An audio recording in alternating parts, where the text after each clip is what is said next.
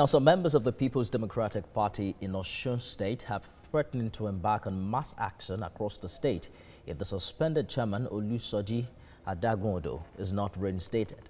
They stated this at a press conference held at 3 different locations in Osogbo, where they described the alleged mismanagement of 150 million naira as baseless and false. Rafiu Ahmed reports. In April this year, Olusoji Adagunodo was asked to step aside as the Osun State chairman of the People's Democratic Party by the National Working Committee of the party over allegations of anti-party, malfeasance and maladministration. His vice, Akanfe Atidade, has since assumed his position in acting capacity. But some members of the party are aggrieved that the step-aside order on Olusoji Adagunodo is taking longer than expected without any investigation into the allegations leveled against him. Addressing press conferences in 3 different places, the aggrieved members threatened to embark on mass action against the decision if leaders of the party fail to resolve the matter.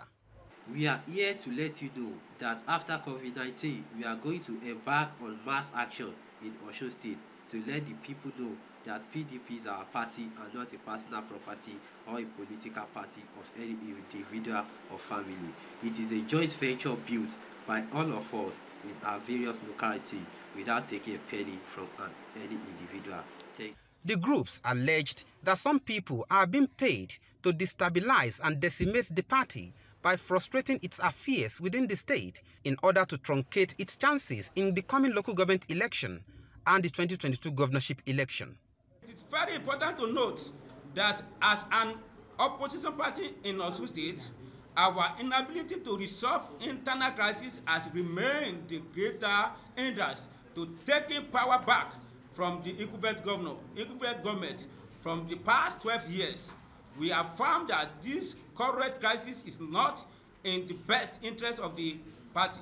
We want to use this opportunity to ask the leadership of the party at the national headquarters whether any money was released to Osun State chapter, either from campaign or something else. We want to use this opportunity to ask Dr. Deji Adeleke and his brother, the party's gubernatorial candidate, whether money was released to the party for campaign.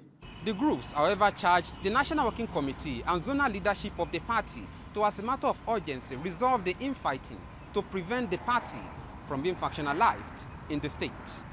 Rafiu Hamid, TVC News, Osogbo.